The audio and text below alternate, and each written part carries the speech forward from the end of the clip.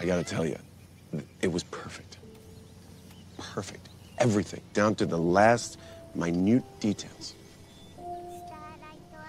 Spy Family is a new, wholesome shonen anime that clickbaits you harder than a bad YouTube thumbnail. Because when you watch the first episode, you would think it's all about spies, action, espionage, when really it's just a ploy so they could finally teach anime fans about childcare. Released April of 2022 by Studio Cloverworks and Wit, Spy Family might as well come pre-ordered with success, being the most popular show this past spring, and one of the most popular shows this current season, even with steep competition like Chainsaw Man, Mob Psycho, and Bleach. Then again, no other show has Anya, so it makes sense. In this video, I will go over everything you need to know before starting part 1 of Spy Family Season 1, so you can just get right into watching it and not leave it on your watch list to wait for an eternity.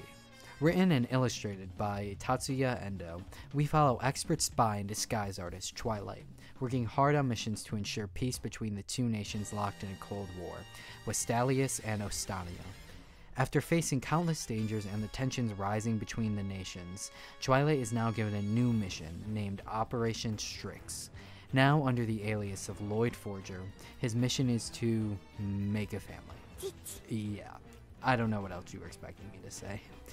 We're just upgrading from Spy Kids to Spy Family at this point.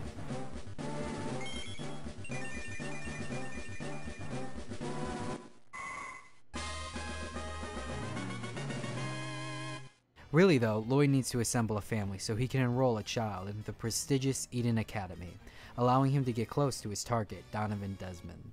So Lloyd gets to assembling the perfect family. We get introduced to Anya, an Esper that can read people's minds, and an extremely adorable character whose facial expressions are on point, and her voice actor does an amazing job bringing the character to life. And with the help of best wingman Anya, and Lloyd's unspoken Riz, he marries a secret assassin and hitman, Yor Briar, aka Briar Rose, who can pretty much kill any living thing she wants, but then fails at like everything else.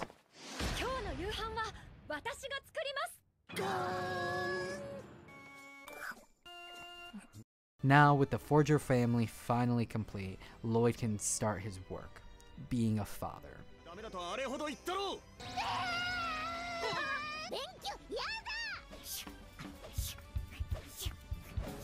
Since each of the family members keep secrets from each other, they tend to have their own side stories separate from them being together, like Lloyd completing spy work, Yor being an assassin, and Anya's school life, as well as helping out when she can. Spy Family really mixes the action and family moments well, which keeps it interesting to watch all the time.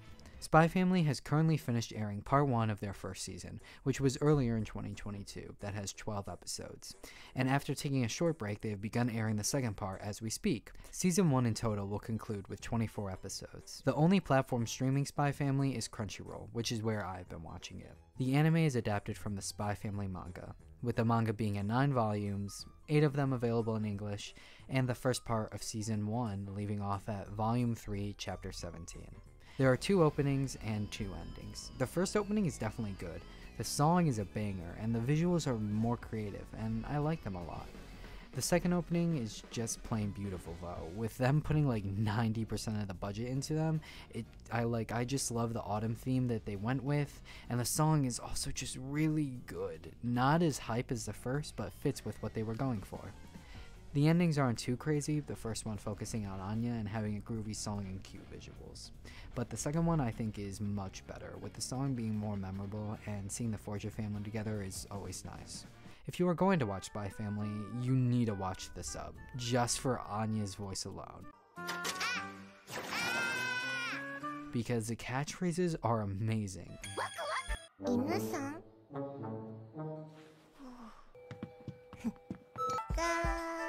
And I can't say enough how good the sub is.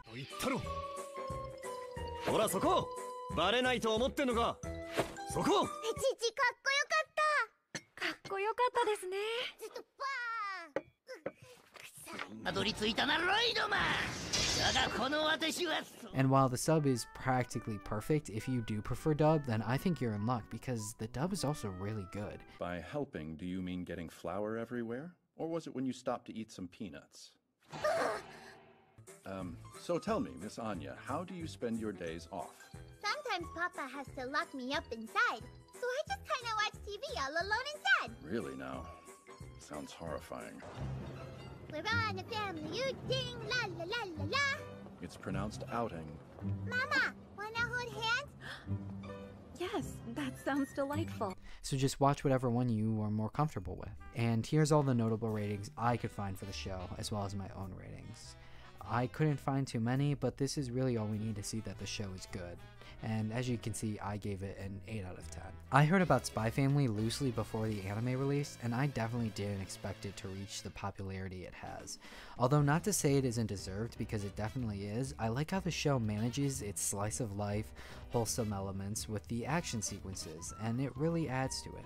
And seeing when the Forger family is together is always priceless. Although they aren't a real family, they feel like one, and I'm excited to see where Operation Strix goes. I wouldn't have expected an anime where the literal theme is childcare to get to be so popular, but as we all know, anime has a way of making the weirdest concepts so cool. Yeah, I'm looking at you, Kill la Kill. So Spy Family is pretty normal in comparison, I think. So, do you think you'll consider watching Spy Family after this? Let me know if you will, and what you thought about this video in the comments down below. And make sure to like and subscribe, as the support is greatly appreciated. Thank you for watching, and have a good afternoon, good evening, and good night.